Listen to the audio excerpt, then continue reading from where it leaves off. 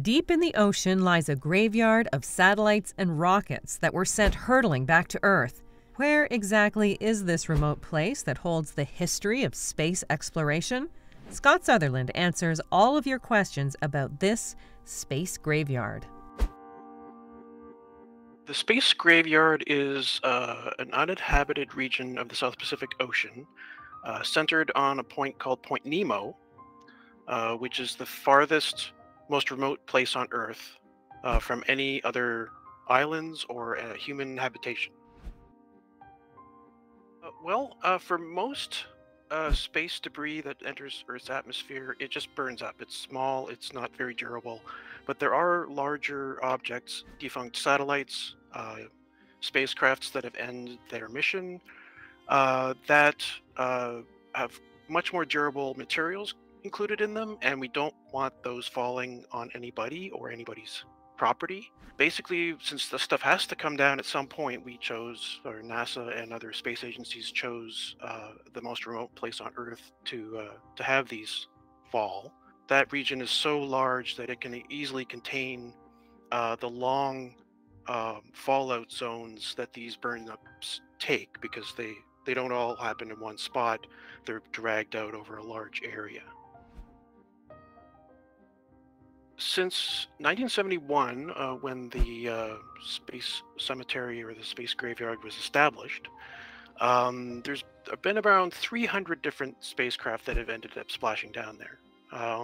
Some of the more well-known ones are Russia's Mir space station, as well as 6 other of their Salyut space stations. There's numerous satellites, and anytime a cargo vessel leaves the International Space Station, except the Dragon cargo ships, which are designed to survive re-entry, those craft are always said to burn up over the South Pacific Ocean, and that's exactly where they go, into the space cemetery. Yeah, it takes a lot of math for these to end up in the right spot. Basically, as long as they have control over the spacecraft before re-entry, they can very carefully time exactly where it drops to the point where the atmosphere will drag on it sufficiently to pull it down. Just by timing it precisely, they can aim it for that specific spot on the world. It has gone badly a few times. Due to unexpected situations, but the most famous one is the 1979 Skylab, when it re-entered the atmosphere due to a misestimate of exactly how much drag it would experience due to the top of the atmosphere. It actually ended up plunging deeper into the atmosphere and farther along in its trajectory than they thought it was going to, and instead of crashing down into the ocean, it instead rained down debris over southwestern Australia. And now no one was hurt, and apparently there was no property damage. But that did raise concerns about this thing going into the future. There have been a few uncontrolled entries as well, because some spacecraft just simply fail. They have no ability to communicate with the spacecraft at all, and they can track it as it goes around the planet, but eventually it's going to come down. Tiangong-1, the Chinese space station, was a good example from 2018. They had lost control of it 2 years before then, and they didn't know where it was going to come down. Now, in that case, coincidentally, it crashed almost exactly in the center of the spacecraft cemetery, so didn't end up being a problem. But there have been other incidences. In, I believe, 2017, there was an Antares rocket that burned up over Saskatchewan. That was made quite the show in the sky. But for the most part, they have this sort of down to a fairly careful science to dispose of these things safely. It's possible to leave objects in space for a long time. There have been objects up there for decades in some cases. But the more things that we leave in orbit, the more dangerous it becomes in orbit. There have already been several incidences where the space station has had to maneuver out of the way of incoming space debris, where the astronauts all have to gather in one of the space capsules, either the Dragon or the Soyuz capsule, for safety.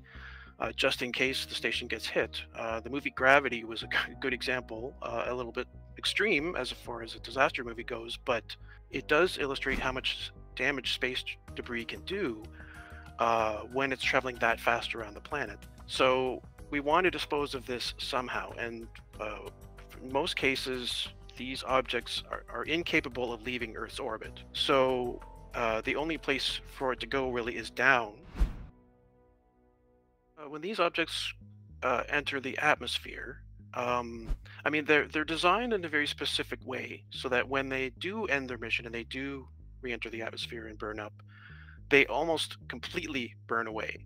All of the plastics and fabrics and less durable materials that are used in the construction of these spacecraft and satellites are just incinerated, and what's left over are the more durable objects or the more durable parts, like that are made of things like aluminum alloy, titanium, and so forth. That uh, these are are obviously the pieces that end up in the ocean, but they are also coincidentally the pieces that are the least reactive to nature. So when a piece of stainless steel ends up at the bottom of the ocean, it will rust and so forth, but it's no different than, say, a ship sinking or a cargo container dropping off of a cargo ship.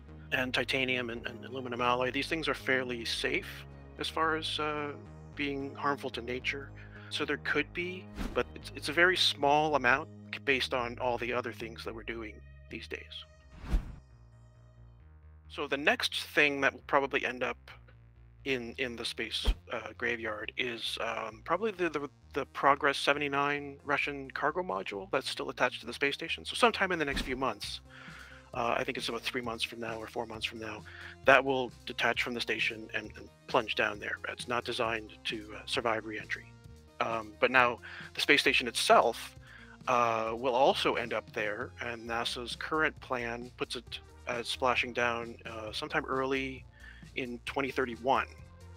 And depending on the solar activity in the years going forward, because that influences exactly how puffy the top of Earth's atmosphere is, they'll begin deorbiting operations sometime between 2026 and 2028 to meet that January, February 2031 target date.